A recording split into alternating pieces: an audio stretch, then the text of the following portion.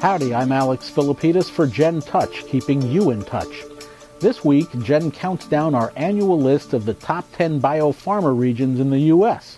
We rank the regions on money, both venture capital and NIH funding. We also rank the regions on patents, lab space, and to a lesser extent, jobs. One trend that was evident this year was the overall greater supply of venture capital.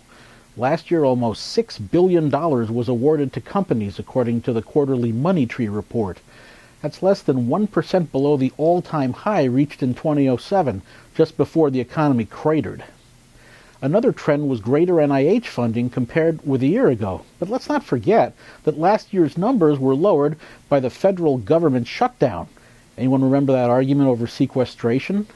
Also interesting to me is the growing amount of lab space, especially in the top couple of regions, which have plus or minus 20 million square feet each. That's more than 7 Empire State Buildings.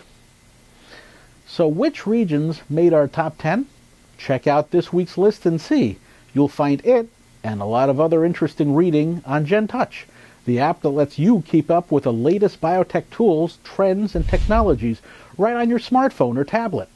Visit the App Store or Google Play to download and join the Gen Touch community. Hey, thanks for your time, and remember to stay in touch with Gen Touch.